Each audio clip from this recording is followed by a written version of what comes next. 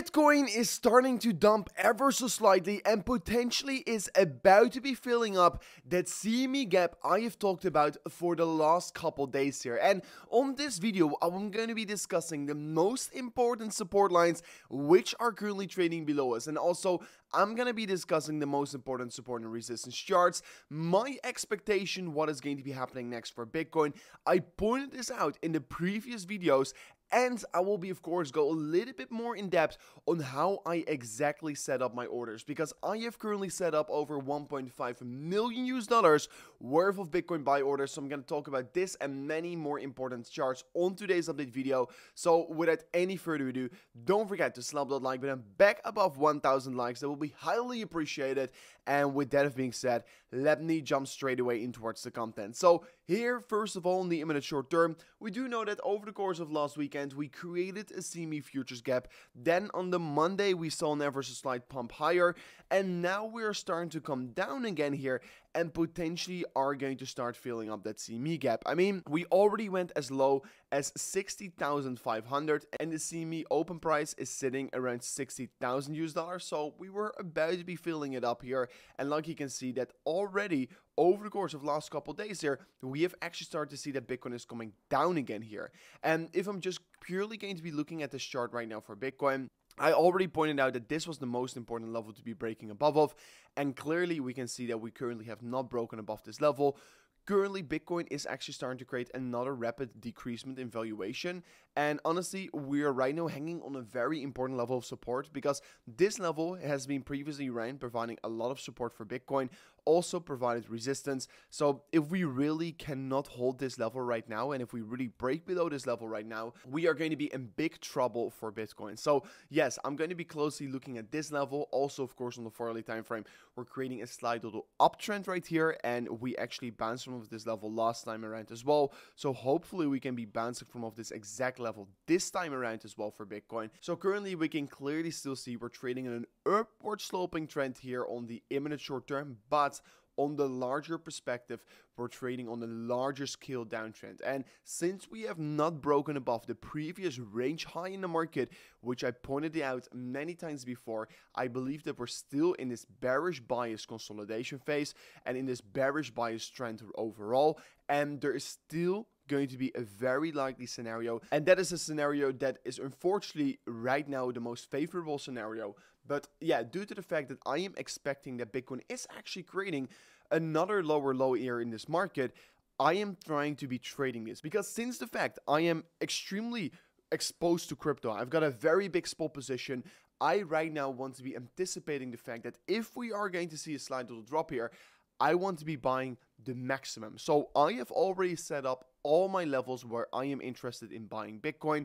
You can see right here on the top left side of my screen that I set up over $1.5 million worth of Bitcoin buy orders, sitting and ranging between $56,000 all the way up to $57,000, which is of course also that zone where the previous liquidity was laying in the market. So yeah, that is what I'm currently going to be doing.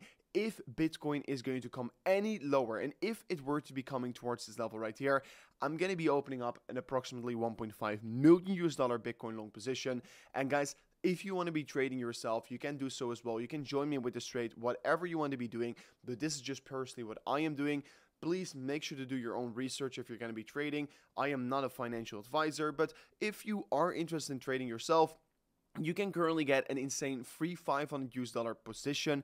And all you need to do for that is go to the link description of today's video, sign up an account using this link below, and you can claim that free $500 trade on Bybit. And on top of that, you could get a deposit bonus worth up to $30,000. So if you're interested in trading and you've been waiting for a good opportunity, maybe this is your opportunity. And also make sure to claim that free trade, because you're just going to be having some extra value by signing up an account using that link below. So yes, I am getting ready. I am preparing myself for the trade. Why this level? I think there are two very important levels in this entire region. And that is, of course, going to be $57,000 to $56,000, because that is where the previous liquidity is met in the market.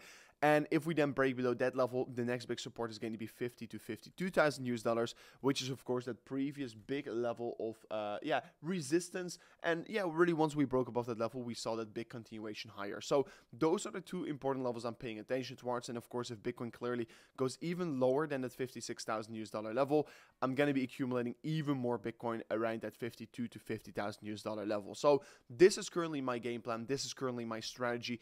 This is what I am doing. And honestly, guys, if history is an indication, we're most likely going to be seeing it repeating itself. Because yes, if we're going to be looking at every single time once the month of June was negative, always July has been an extremely positive month here. So history is repeating for Bitcoin. And I do want to be pointing it out, we could be in for an extremely bullish month of July. And yeah, we're just at the starting point of July. It's the 3rd of July. So the most gains are still most likely yet to be realized. So also, if I'm looking at the spot Bitcoin ETF, yesterday we had a great day on inflows. Today, it was actually quite bad. We saw some outflows on GBTC, which is not necessarily all too bearish in my opinion. In total, 13.7 million US dollars flew out the spot Bitcoin ETFs yesterday. Then, still looking at the funding rates, they are actually quite neutral, which is not necessarily bearish, it's not necessarily good, it's just neutral, because that is basically what the funding rates is currently reflecting us. And yeah, still, the reason why I'm also wanting to be opening up a Bitcoin long position is that the majority of the liquidity is still laying above us, and Bitcoin always follows the liquidity. And yeah, you can clearly see it right now. And there's an about 10 to 12 billion US dollars worth of Bitcoin short liquidations laying around 72 to 73,000 US dollars. And if we're going to be hitting that level, we're going to be seeing a massive short squeeze. And since there's so much liquidity laying over there, I think it's going to be inevitable that Bitcoin is ultimately going to be taking it out. So yes, also here on the 3-day time frame, we're creating this massive ascending triangle pattern. And yes, you can see also right now on Bitcoin, we're just in a multi-week, multi-month consolidation. You can see that right now we've been going sideways for over 130 days almost. And yeah, the longer this consolidation is going to be lasting, the more explosive the breakout is going to be. Just like we had back in 2020, we saw multiple months of consolidation before that big bull market really got started. So yes, it is extremely boring right now. But if we're looking at the S&P 500, we can see that the S&P 500 is pushing up the new all-time highs consistently. And usually once the S&P 500 is pushing up higher and Bitcoin is not really doing anything, it usually tends to be catching up afterwards. So yeah, it is looking very promising in my opinion. The stock market is going to new all-time highs, which means that there is more money available for things to go much higher in value. And that is also for Bitcoin the case. Due to the fact there's going to be more money in circulation and more money available worldwide, the opportunity for Bitcoin to go even higher is even bigger. So things are looking great.